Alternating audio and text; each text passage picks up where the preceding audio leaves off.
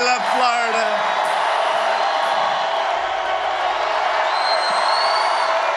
And we love NASCAR, right? We love NASCAR. What a great crowd. So you have 3,000 people. They're coming in as we speak. This place is packed. Thank you. Thank you. Thank you. So I just want to tell you the campaign is doing really well. It's never been so well united. And we started on June 16th. I would say right now it's the best in terms of being united that it's been since we began. We're doing incredibly well. We're leading in the state of Florida. You saw the poll. We're leading in Ohio. We're about tied in Pennsylvania, but I think we're going to be leading the next time. So I think we've never been this united, and I just want to thank everybody for being here. This is incredible. This is incredible. So remember this, and it's really pretty incredible. I got up this morning and I pick up the papers, and then I turn on the news and I see $400 million being shipped in cash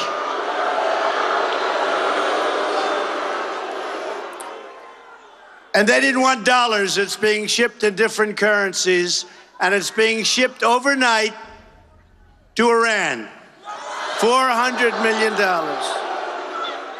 You know, we have a president who frankly is incompetent, okay?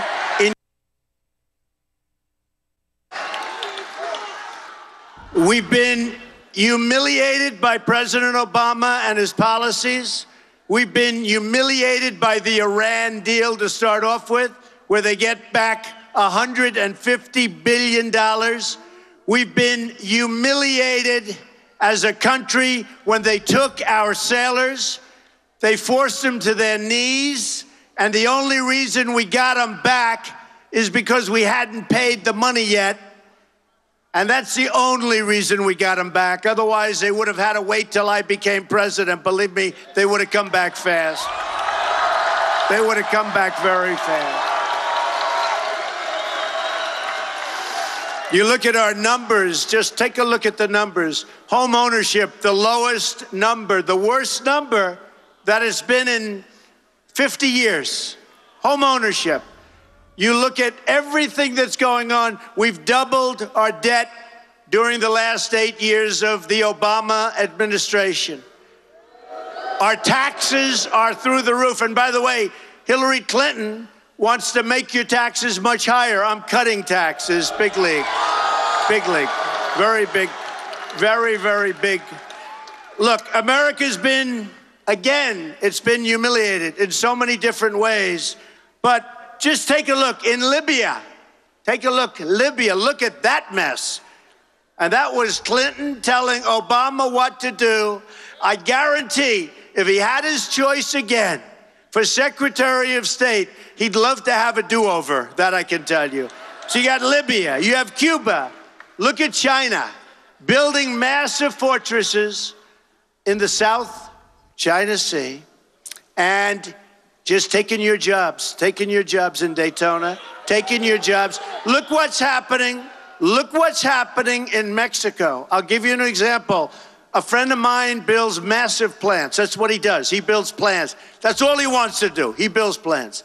And I see him recently, and he said, we are building the biggest plants, the most impressive plants you've ever seen. I said, oh, that's good news. He said, no, they're being built in Mexico.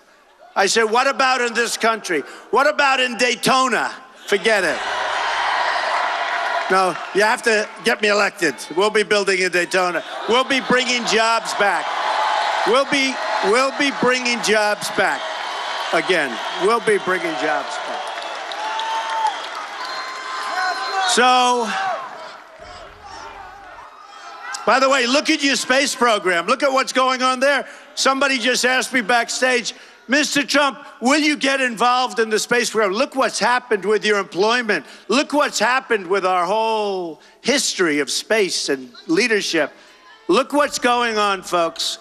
We're like a third world nation. And then you get back to crime. You see what's happening with the police. You see what's happening with, take a look at Orlando. Take a look at San Bernardino. Take a look at the World Trade Center. Take a look at what's going on. And then worldwide. And we let ISIS take this position. It was Hillary Clinton that she should get an award from them as the founder of ISIS. That's what it was. That's what it was. Her weakness, her weak policies.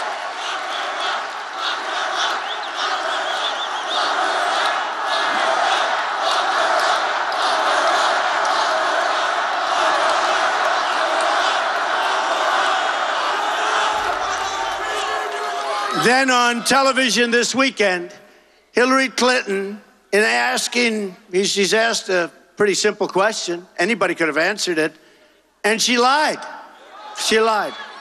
She lied so much and to such an extent that it's become a big scandal. It's become the big story. And it's actually taken a little while to seed because the press is totally dishonest and they don't want to tell. They don't want to talk about what's really happening. Believe me, they, and we all know it, they want a certain narrative, and that's not the narrative they want.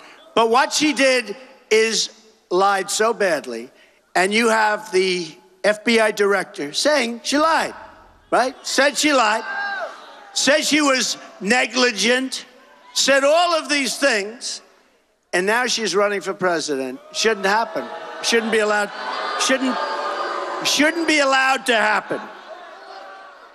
So again, I look and I'll never forget the scene this morning. And remember this, Iran, I don't think you've heard this anywhere but here.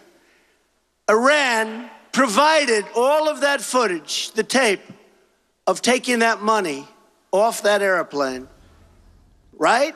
$400 million in cash. How does the president do that? How do you do that? We're going to send $400 million in cash.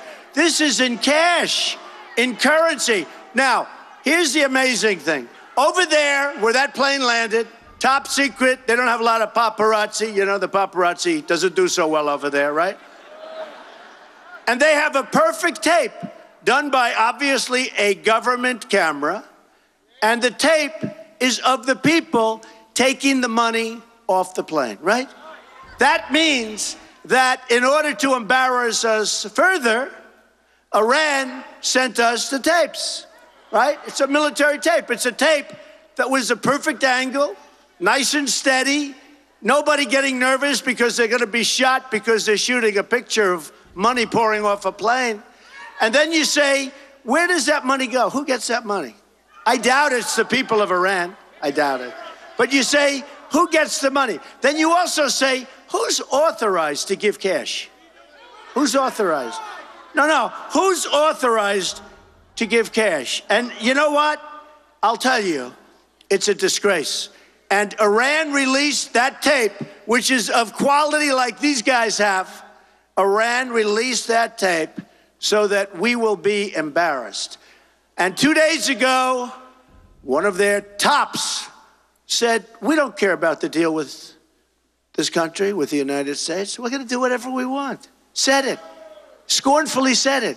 We're going to do whatever we want. We're not going to abide by any deals. Who does the United States think we are? Look, they were in big trouble. They had sanctions. They were dying. They were in big trouble. They probably eventually would have collapsed. And we took off the sanctions, and we made this horrible deal. And now they're a power. They've gone from being in deep, deep trouble. Iran is now a power. And they're going to have nuclear weapons much sooner than you think. And they have plenty of money, and they have plenty of everything now. You know, we're fighting in Yemen, and we're fighting them. Everybody's fighting. We're fighting all over. But we're fighting them. And they don't want Yemen. They want the border of Saudi Arabia because they want the oil in Saudi Arabia, right? They want the oil in Saudi Arabia. So they're fighting for Yemen and back and forth. But we're on the other side of the fight. And the question was asked to Secretary Kerry, and this was something all started by crooked Hillary Clinton. This was all started by Hillary Clinton. Everything was started by her. They relied on her. So what happens is you ask the question, why didn't you settle Yemen as an example? Why didn't you get something settled in Syria as an example where we're fighting? They're backing Assad. Why didn't we settle? And you know, the answer was, it was too complicated. No, that was the answer. It was too wow, there's a lot of people here. Yeah. There's a lot. Yeah.